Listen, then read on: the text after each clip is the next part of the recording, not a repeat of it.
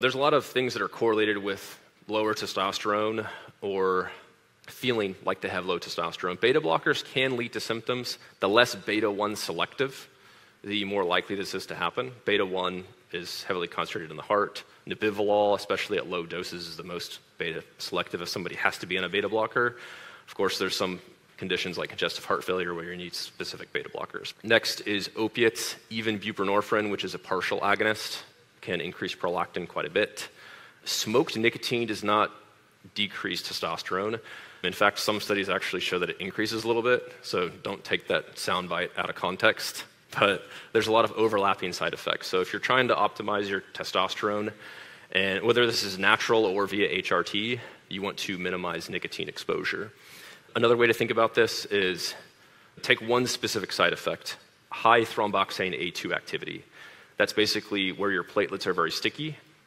Even if you have a normal, mid-normal testosterone level, male or female, and then you chemically castrate them, we know this from prostate cancer studies where they have to be chemically castrated, then your platelets are much less sticky. So more likely to bleed, but less likely to clot, actually. You want to facilitate as much natural hormone optimization as possible. Some people also have been utilizing nicotine a lot as a nootropic, like the Zyn, but I think the lowest dose of Zyn in the United States is 3 milligrams. So it's hard to estimate what the lowest safe dose is.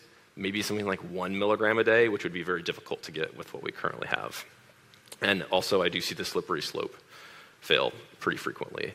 Smoked THC often increases prolactin.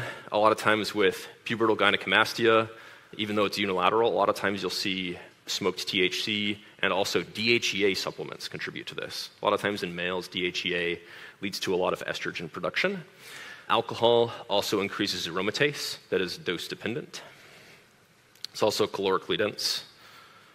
We've kind of chatted about metabolic syndrome a lot this weekend. It's very common, and this is just to say that should be the first thing that you look at, which everybody's on board of. Because they included dyslipidemia the previous slide, and I know they send these slides out to people, I included their diagnostic criteria, which does include dyslipidemia, because there's obviously people that are metabolically healthy with higher non-HDL cholesterols, so that's just FYI.